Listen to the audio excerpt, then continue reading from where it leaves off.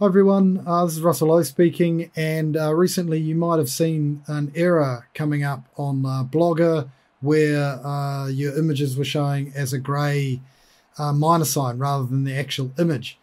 So this has come up with some students in communication in the built environment.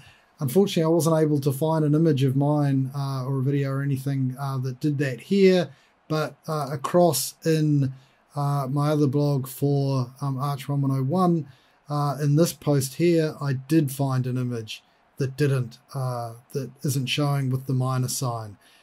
So let's see if this fix works. This is from Cassandra in Daniel Falzone's group. Came up with this fix for us. So I'm going to go down and I'm going to click on edit that post. And let's see if it's, yep, it's not there as well. So open up the insert image dialog, and then if we click from this blog, should have everything that's been uploaded on the blog, and I'm looking for this one here. This is the one from Sabrina. If I know that because if I open up, this is where I downloaded, this is a local file where I downloaded the images from Sabrina's blog, and that's the image there, and there it is there. So I'll select that one, add selected, and let's see where it popped in. There it is at the end. So maybe I'll delete that,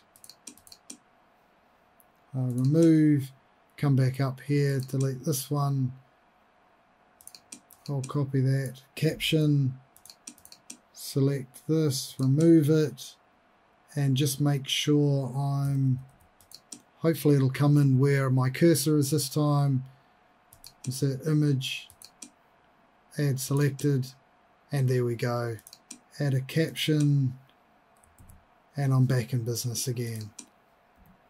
Update the blog, update the post, sorry, view the blog. Oh, now I have to scroll down to, where is it? Great work from experiment 1, and there it is showing. Okay, so thanks to Cassandra from Daniel Falzone's group in BENV 1010 Communications for coming up with that solution for us. It's going to reduce a lot of stress from people, and thanks so much from me on behalf of everyone as well, and probably on behalf of Blogger too.